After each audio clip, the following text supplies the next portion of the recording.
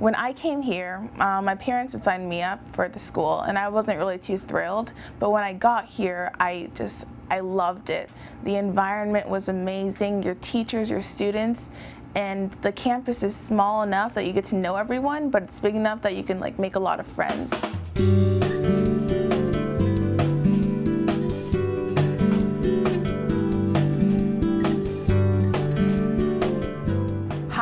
Jale Najmi, and I am a 10th grader at HTH North County.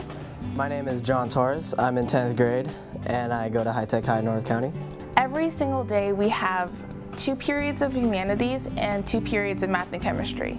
Humanities is kind of like a language arts class mixed with a history class. Right now we are reading Frankenstein, and the project that goes along with the book is we are taking a scientific figure in history and we're putting him on trial for going too far in science. Like, are there any limits? And so we have a prosecution team, a defense team, and 2 witnesses, and we create our own trial for that. So I'm really looking forward to that one. In our math chemistry class, we are currently working on building models for molecules, and instead of just doing the regular ball and stick model, we decided to kind of change it up and use interesting materials for that project. I'm doing the molecule capsaicin, found in jalapenos and spicy foods and such.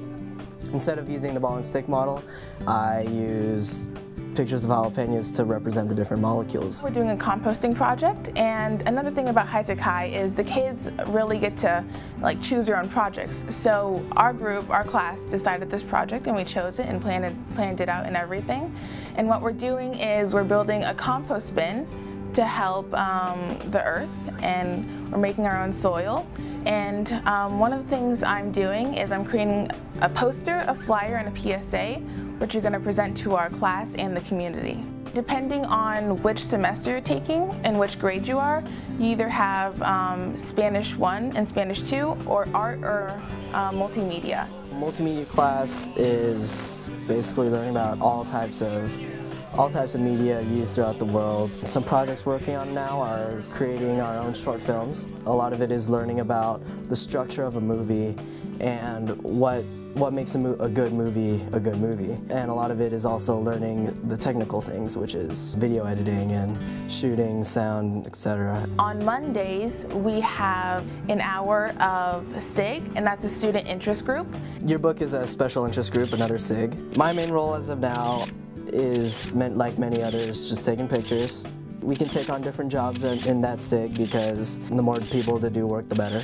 On Tuesdays we have X block, which is kind of like our PE. My X block is dance, because that's my favorite type of exercise.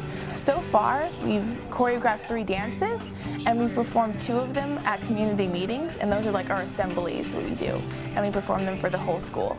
My X block happens to be volleyball, taught by Mr. Acker, and he teaches us the basics of how to bump, how to hit a ball, how not to hit the ball, how to hit a ball. Shawnee, the art teacher, teaches yoga for X block. A lot of people love that one. There's also basketball, and we're also getting a team together, which is actually going to compete against other schools. The main difference between a traditional school and HTH North County, for me, was the project-based learning. The projects we do are so interactive, and we get to work with our hands and really see the fundamentals and different things that we're studying about. Having a smaller school does have its advantages because the best thing about it is you know everybody. There's never a person that you don't recognize because you learn everybody's names, you know what class they're in, and you learn a lot about people in your school because having a smaller school lets you know everybody a lot better. Also, having a small staff it gets you closer to the teacher because they know more about you and you know more about them. Having a permanent building will be, I'm actually very excited for it because I've seen the other high-tech high schools, and if they put as much care and design into our school as theirs, then I'm going to be pretty proud of it because it's going to look pretty cool.